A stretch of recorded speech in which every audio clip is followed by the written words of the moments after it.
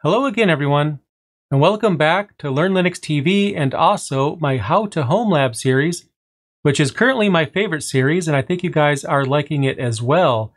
And I have a treat for you guys in today's episode because what I'm going to do is make the case that laptops, yes, laptops, are an awesome way to get started into the world of Homelab. Now, I know that that might sound a little strange, but just think about it for a moment. Your typical laptop has a battery, which means it can survive the loss of power. It has a built-in KVM because you have a display, you have a touchpad for the mouse, and you have a keyboard. So essentially, you have everything you need in one chassis. And what makes this even better is that it's fairly common to have an old laptop lying around. For example, if you've upgraded to a new computer and you didn't sell off your old laptop, then turn it into a hypervisor. Why not? And I'm even going to show you the process of clustering two laptops together, which is going to be great.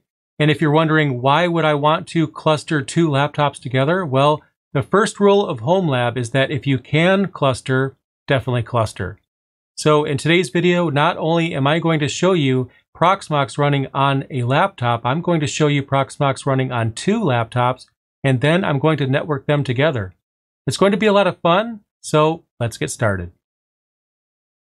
So, if you want to use a laptop as a hypervisor, what do you need in order to get started? If you already have a laptop lying around, and you prefer not to buy another one, then you could try to use whatever you already have. There's no hard requirement other than the ability to enable virtualization extensions for the laptop that you're using. And outside of that, the more RAM the better, because the more memory you have, the more VMs you can run. Now, an older laptop may only allow you to run around 4 virtual machines or so comfortably, but you'd be surprised. It all depends on what apps in particular you are running inside your virtual machines and how memory and CPU hungry they might be. Now, if you don't already have a laptop lying around and you still want to consider using one in order to create a hypervisor, then I'm going to recommend that you stay within business class laptops such as Lenovo ThinkPads and Dell Latitudes. They're built very solid and they last a long time. And they have pretty good performance too. For this video, I decided to use a ThinkPad T440p and a Dell Latitude E6430. Both of these I've reviewed in recent videos as being laptops that still run Linux comfortably even today. And you should be able to find similar models used for around $200 or so, give or take. For my tests, I've decided to go with Proxmox. It runs fairly lightweight and should allow you to squeeze a lot of virtualization out of your server laptop. The installation process was fairly straightforward. I just filled out the prompts and I let it install. After the installation was done, I accessed the console and I installed all available updates. Since I didn't purchase a license for this video, some of the repositories were locked, but that error can be safely ignored. After refreshing the package database, I had it install all the updates, and then I repeated the process of installing Proxmox as well as the updates on the ThinkPad as well, so that way both devices would be at the same software and patch level, and that's important if you want to cluster. Of course, clustering is optional, but if you have multiple older laptops lying around and they support virtualization, then setting up a cluster can allow your virtualization solution to scale even better. At the end of the day, you're still limited by the speed of your laptop's Ethernet port, which more than likely maxes out at 1 gigabit. But if you're patient when you do transfers between servers, that might not really be a problem for you. The process of setting up a cluster in Proxmox is pretty easy. After you install the software on both computers or however many you have, you access the web console on one of them, you click Data Center, and then you click on Create Cluster. At that point, you name your cluster and then click Create. After the process is finished, you can click on the button that's labeled Join Information and then click the Copy button. Next, you log into the web console of your other server.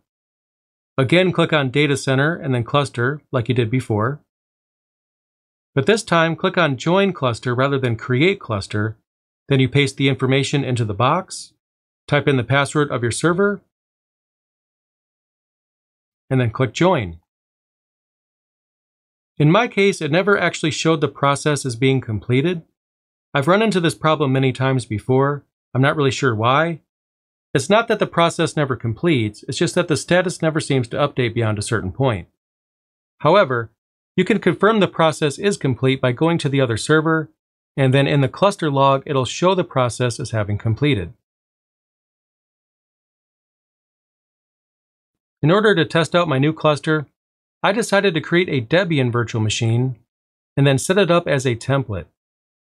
And creating a template is a good idea because that means you only need to go through the installation process of the distribution one single time. To do this, you first download an ISO file for the distribution or OS that you want to install, and then you upload that ISO file to the ISO data store on Proxmox.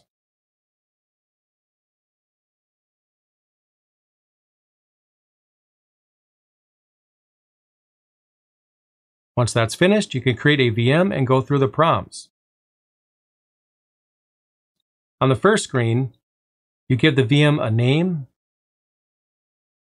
and then on the second screen, you could choose the ISO image that you've uploaded earlier. On the third tab, I like to select the QEMU agent checkbox, which is going to help the integration between the virtual machine and the hypervisor. And then for the hard disk, I gave it 16 gigabytes of space and I enabled trim support. After that, I configured the number of CPU cores and the amount of memory that I wanted on the VM. And after the VM was created, I started it.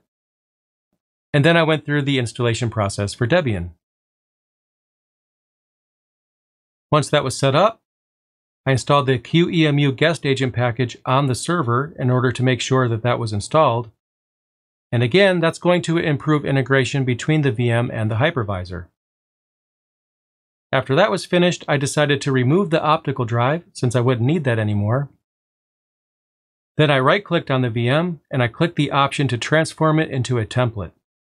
And you could create a new VM from the template at any time by right-clicking on it and choosing the option to create a new VM, basically the clone option. And I created 2 Debian virtual machines from that template. After that, I was able to migrate a running virtual machine from the first server over to the second. And I did that to test that clustering was actually working. It took a bit of time to migrate the VM from one server to another, but it did work. And that's great because I can install updates on one of the 2 servers, move VMs off of it, reboot it, and then move the VMs to the other server, update that hypervisor. I could basically migrate all the VMs off of one server when I want to do maintenance and then move them back when I'm finished, and that's the value of clustering. At least one of the values anyway. And if you have more than one laptop lying around that you have no use for, then why not create a cluster? And this process can work great if you don't have the spare cache for a physical server, but you have some equipment lying around that you're not using.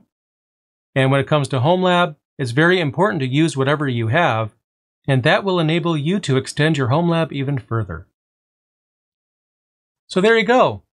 I just showed you the process of setting up Proxmox on a laptop, actually 2 laptops, and I also showed you the process of creating a cluster and migrating a virtual machine from one to the other. So I hope this video was as fun for you as it was for me. And in the next video, well, I don't know exactly what we're going to do in the next video just yet, but it's going to be awesome. And if you haven't subscribed to my channel already, I recommend that you do so you will see that video as soon as I put it out. In the meantime, thank you so much for watching and have an awesome day.